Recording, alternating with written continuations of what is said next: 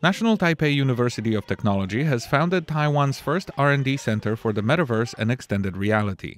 The opening ceremony took place on Friday with government and industry representatives in attendance.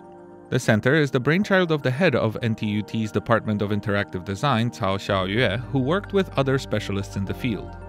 In addition to bringing together the university's information engineering and design experts, it will also join up with companies such as Meta, BenQ, Yahoo, Moonshine Animation, and Speed 3D Incorporated. Together, the center and these companies will develop ideas for university courses and cooperative projects between academia and industry.